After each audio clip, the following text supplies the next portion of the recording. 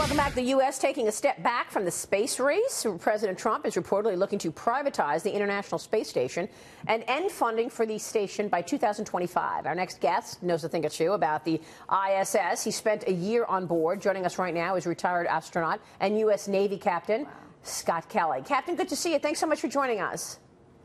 Good to see you, Maria. Your take on the privatization of the International Space Station. What do you think about that idea? Well, it's really unclear exactly what that means. The president and the administration didn't really put out specifics other than we're talking about privatizing the space station. And what that, I think, generally means to a lot of people is that you would kind of just turn the keys over to the facility to an outside organization, which I personally don't think is very practical. Captain, can that even be done? Because it's Kevin Kelly here. One of the things that with the International Space Station, you have other countries going up there. Like, is it even feasible? Is it even possible that we could do something like this? Because we have Russians up there, and it seems like this cooperative where a bunch of countries are actually working together on something for the betterment of mankind, as opposed to constantly fighting in the Middle East. Yeah, well, there are certain aspects of it we can, and we already do. We turn some of the payload operations over to commercial organizations. We have turned the resupply of the space station over to two companies, SpaceX and Orbital ATK on the U.S. side of the space station. So there are certain parts we can make commercial, but this notion that you could just turn the most complicated vehicle we've ever built, that was built and based on this international partnership, is, I don't think is really possible. I mean, keep in mind, this is the most complicated thing we've ever built. It would be kind of like if you took like the crew of a cruise liner, perhaps, and said, okay, you're going to start operating a U.S. aircraft carrier. It's not something that seems at all very practical to me. Captain Kelly, Aaron Elmore here. Good morning. My son, who's 4 years old, wants to be an astronaut, so you're a huge hero in my house. Having said that, we've spent $100 billion on the International Space Station since the 90s alone. And I know we have international partners. Us leaving this, how would that impact our international partners and people around the world?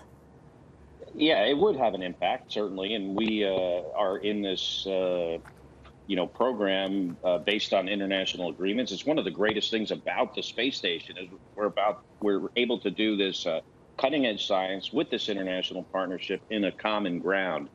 And it was very expensive to build, and we're just getting to the point where we can utilize it and do great science and realize the importance of this space station for future exploration goals. And to say, and I'm not sure the administration is saying this, I didn't read this anywhere, but to say you could just basically turn the whole thing over to a company and walk away is, I think it's a kind of a misplaced idea for many reasons. Yeah, but isn't it the private? Captain, isn't it the private sector that's really been at the forefront of this anyway? Space exploration. You look at Jeff Bezos' Blue Origin. You look at Elon Musk's SpaceX. Last week, SpaceX launched the Falcon Heavy rocket to much fanfare and success, especially putting a Tesla on the rocket. So what's wrong with the private sector owning the International Space Station?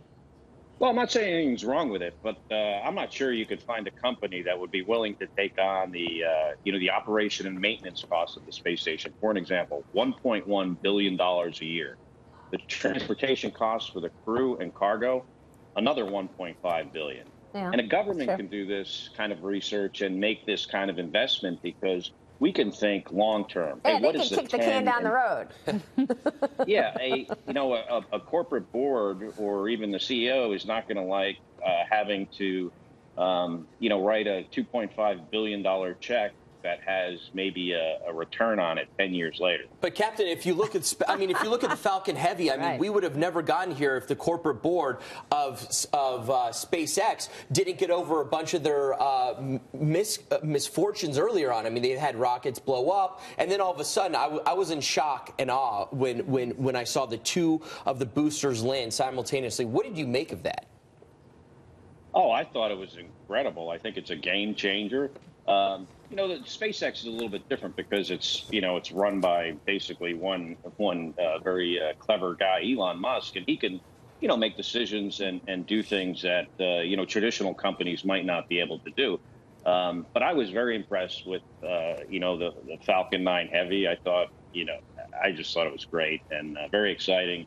But again, going back to the space station, it is a very, very complicated piece of hardware that I think any company that took that over, if you could even find someone that would be willing to spend $2.5 billion a year just to keep the lights on, they would immediately be looking back to NASA and say, hey, you got to help us operate this thing, because this is just so incredibly complicated. And I think unless you've worked on it or if you've lived on it, you really don't get the idea of the sophistication of this facility. And again, walking away from $100 billion investment, I don't think is ever a good idea. All right, we'll leave it there. Captain, good to see you, sir. Thanks so much. Thank you. Scott Kelly joining us there.